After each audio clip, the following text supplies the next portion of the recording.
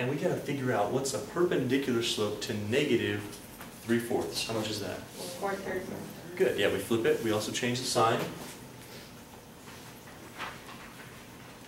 And this is the one that's going to be used right now in our point slope. You see, we have the point, we have the slope.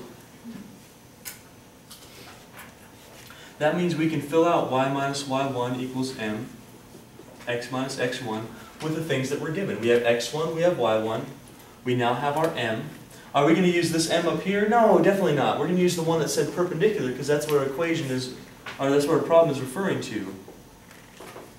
So we'll do the y minus negative 3. That's going to be in those parentheses because we're subtracting a negative that will eventually change to a plus. Equals 4/3 x minus 8 because x1 is 8. After that, we'll simplify just a little bit before we distribute. We'll have the y plus 3 on the left-hand side, and now we'll get to distribute this thing. On the right-hand side, we'll get the 4/3 x.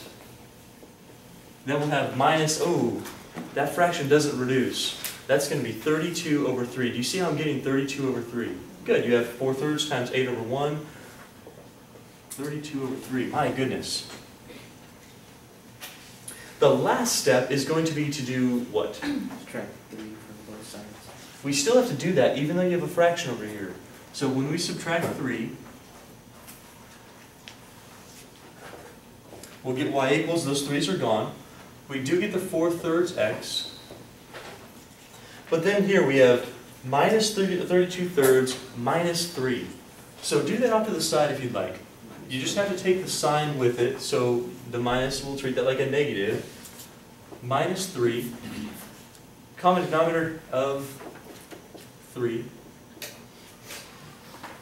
Negative 32/3 minus 9/3. That's going to give you negative. That's right.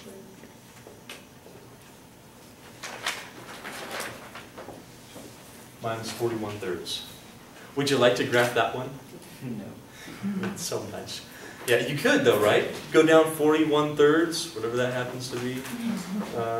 And then from there, go up 4 over 3. And that's how you graph that. It'd be kind of nasty to do because you're dealing with lots of fractions. It's actually not too bad, but you could do it. Hopefully you'll feel good about parallel and perpendicular. Awesome.